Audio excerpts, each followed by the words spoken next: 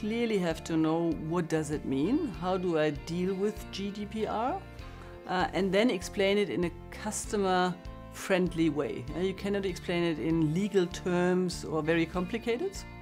So what you have to do is translate the legal description to a more customer-friendly description, and you have to, of course, know the rules and regulations very well, but then turn it around and say, how do I best communicate to the customer?